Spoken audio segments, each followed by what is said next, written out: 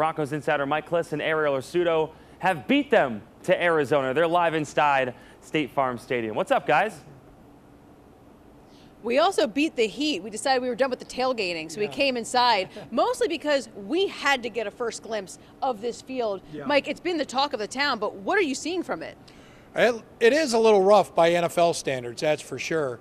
Marlon Mack, the former Bronco last year, he was with the Cardinals. He tore his Achilles on this field, kind of slipped, and there went his Achilles. So with the Broncos, with all the injuries they've had already, and the fact that they're playing their starters, it's a little dicey proposition for the Broncos. But Sean Payton says they're going to play anyway, change the cleats, and go get them.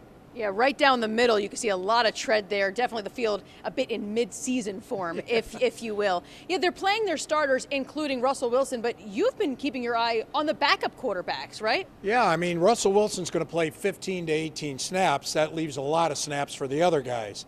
And people have seen Russell Wilson. They haven't seen Jarrett Stidham yet. So it'll be interesting to see him, 2-year, $10 million contract the Broncos gave him in the offseason. And then Ben DiNucci, he's got experience, and maybe that's why he looks so good as a number 3 quarterback against the number 3 defense. It's got a bunch of rookies, but he has played very well. So they got 2 good backups.